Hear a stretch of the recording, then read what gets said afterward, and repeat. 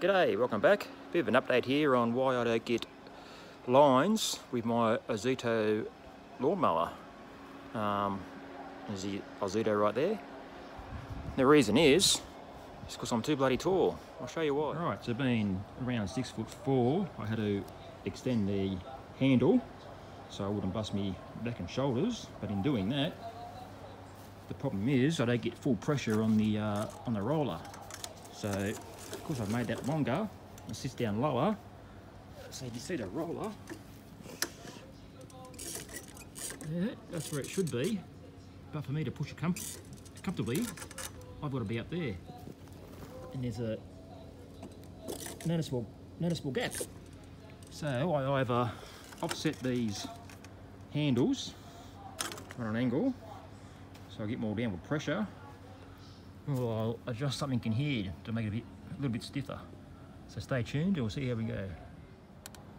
Okay, so I just tried a simple approach by putting a screw just there to stop that part of the handle coming down, but unfortunately I need to put another screw at the back as it still levers up.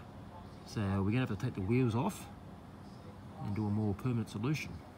So yeah, what I had to do was to drill out that little metal press which was keeping the handle from going further up. So now what I'm going to do is going to take out this original screw. I'm just going to screw it straight to the frame there, and probably use something a bit more countersunk so this wheel plate can fit back over the top. And we'll see how we go. So there we go, have a couple of panhead screws, self-drilling screws there. Screw into the handle. That's going to hold that pretty solid. Now we'll just put the wheels back on, lay it back up, and we'll try it out.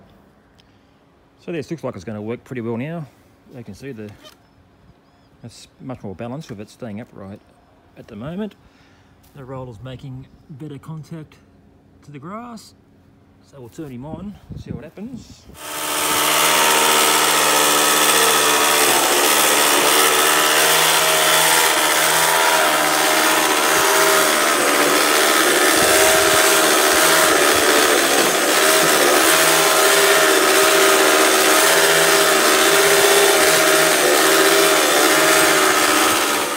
Okay, by the looks of it, we do have some stripes starting to form here.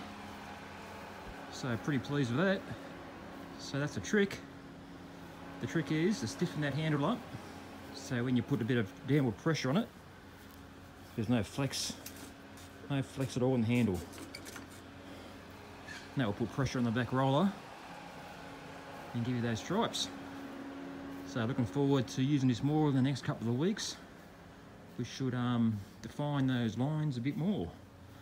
Right, yeah, well, thanks for watching. Please subscribe, and I'll catch you later.